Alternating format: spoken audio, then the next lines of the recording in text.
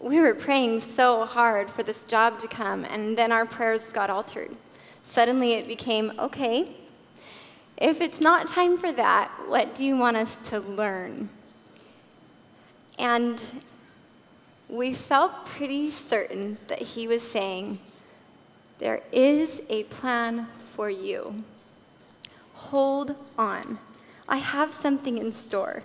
So we decided to look for the light in life. Our goal became, and we really talked about this, how can we see his hand every single day? It became about this.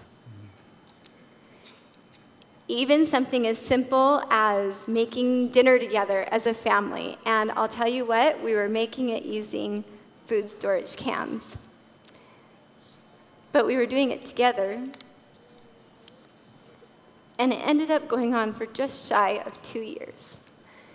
It sounds silly to say out loud, but something as small as eating food storage and not being able to go to the grocery store and buy fresh milk, fresh produce, makes you feel like you're nothing compared to the people around you. You ache for it. Just some fresh grapes to give your daughter for lunch. But I've got a dang good husband. Can you say dang it, time out for women? It's already happened. Cade came to me and said that, hey, remember that one time when we made $100?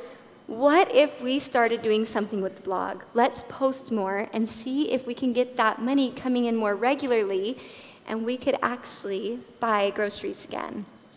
And trust me, we were desperate. We were willing to try anything. We did. We poured our whole heart, our souls, our time, our sweat and tears into actually making something of this. And 10 times the prayers happened, asking our direction in our posts and creations. And that's where it grew into the Oh Sweet Basil experience for us that has changed our path forever. To finish up that scripture that Cade read, Exodus 10, 22 to 23, it says, "And Moses stretched forth his hand toward heaven, and there was a thick darkness in all the land of Egypt 3 days. They saw not one another, neither rose any from his place for 3 days. But all the children of Israel had light in their dwellings." Now, isn't that life? I bet I could ask you to raise your hands if you have ever felt a trial that you physically feel. Not just going through something that hurts your spirit, but you feel it. I know I'm not alone in saying that. But what beautiful hope. You can have light in your dwellings, even amidst the darkness. And even more than that, you can invite others to partake in that light. You can share with them how to have it in their own dwellings.